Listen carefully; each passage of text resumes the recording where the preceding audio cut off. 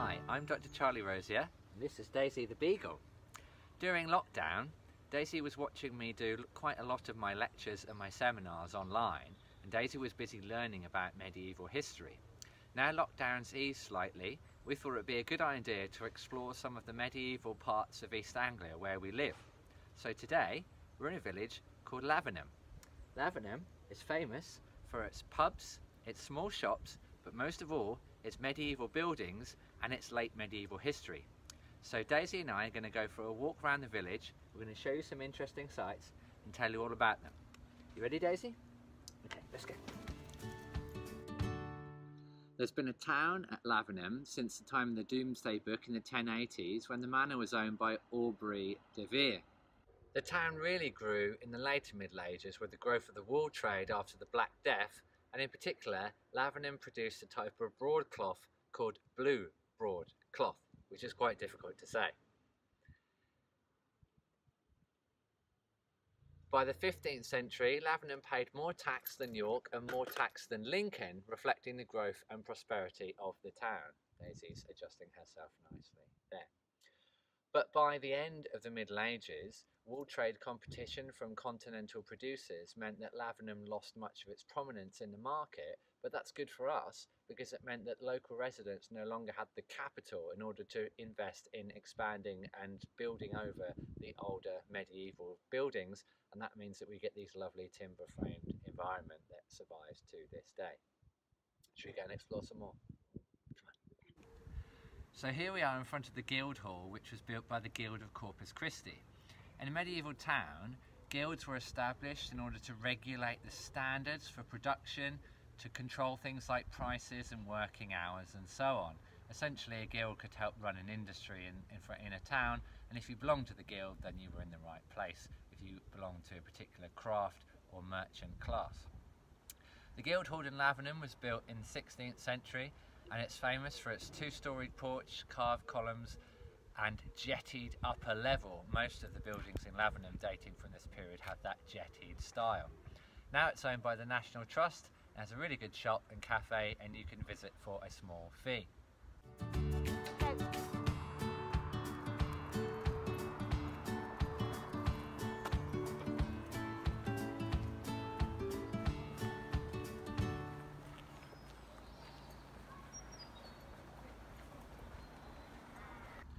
One of the best known Lavenham families of the later Middle Ages is the Spring family. By the 15th century, the family owned 20 manors throughout East Anglia. That's a demonstration of their wealth. Thomas Spring, who died in the early 16th century in the 1520s, plays a major role in the rebuilding of the church that you can see behind me. They marry into noble families, most importantly the de Vere family, who are one of the most prominent ancient noble families in the region and owners of the manor in the town at the time of the Domesday Book. This building is known as De Vere House on Water Street in Lavenham. It was founded by the de Vere family and is unique for its exposed brickwork. In recent years it's found fame as the fictitious birthplace of Harry Potter. So we're standing outside the church of St. Peter and Paul, a large late medieval rebuilding of previous churches. There's been a church here since before the Norman conquest, but most of what you can see is late medieval. The chancel was rebuilt in the 14th century, dating to the 1340s, and in the lifetime of Thomas Spring, who died in 1523, most of the church was rebuilt in a much grander style, with also patronage from John the 13th Earl of Oxford, who was from the local de Vere family. There was somewhat of a competition between these two families. The Spring family crest can be seen 30 times on the outside of the church, and the de Vere star can be seen on the top of the tower. And if you look closely behind me, you might be able to see it. I'll show you a picture of that later on. What do you think, Daisy? Pretty good, eh? Okay, we'll go inside.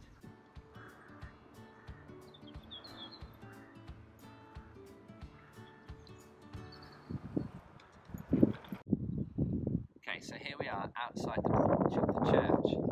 Filming this on the 1st of April 2021, and humans are allowed into the church. Unfortunately, dogs aren't, are they, Daisy? So Daisy's very disappointed. I'm going to have to leave her shall be accompanied while I go in and explore some of the parts of the church. When I went inside the church, I was the only visitor. There were a group of PCC members and clergy planning the Easter services which were about to happen the weekend after I visited. Services are largely being held online at the moment, and you can check the situation if you follow the website which I've attached to this video. I'm sure things will have changed by the time some of you see this video.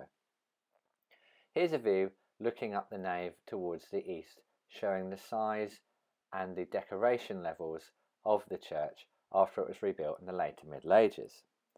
The Spring family are memorialised throughout the church, not only on the outside but also the inside. Here's a brass that Thomas Spring mounted to his father Thomas, who died in 1486, and his mother Margaret, showing people praying for the souls of the dead family members. There's a par-close screen, which is a way to divide up a church into separate small chapels or memorial areas for certain families, and here's one for the aforementioned Spring family, and it houses the tomb of Thomas Spring. And there's also a par-close screen for the Earls of Oxford and the De Vere family, so a bit of rivalry inside as well as outside the church. Okay, so here we are in front of a building known as Lavenham Priory, founded by the De Vere family in the 13th century and staffed by Benedictine monks until the 15th century, when it was bought by a private owner. Now it's a luxury guest house if you can afford to stay there. Lavenham Priory is interesting because it's an example of a monastic house in just a fairly normal looking house in the middle of a town.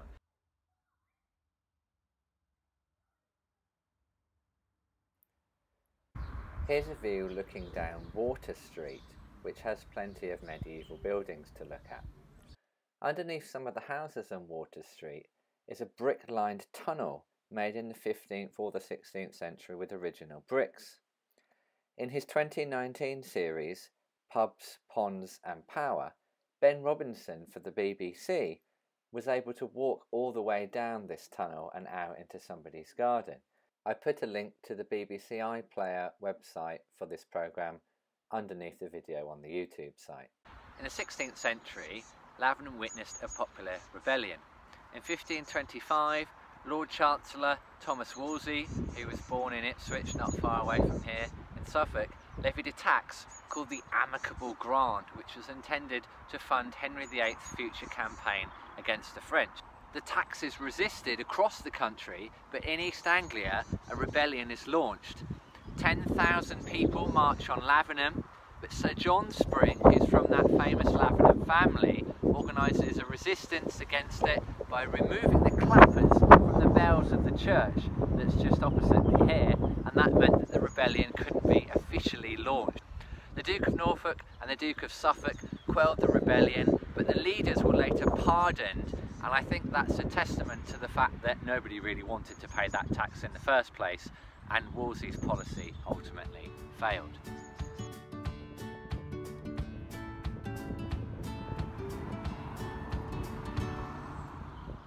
We hope you enjoyed watching our history walk around Lavenham. If you did, press the like button below and leave a comment, and maybe tell us where you'd like to see us go next. You can follow us on Twitter and Instagram, and look out for more videos from us soon.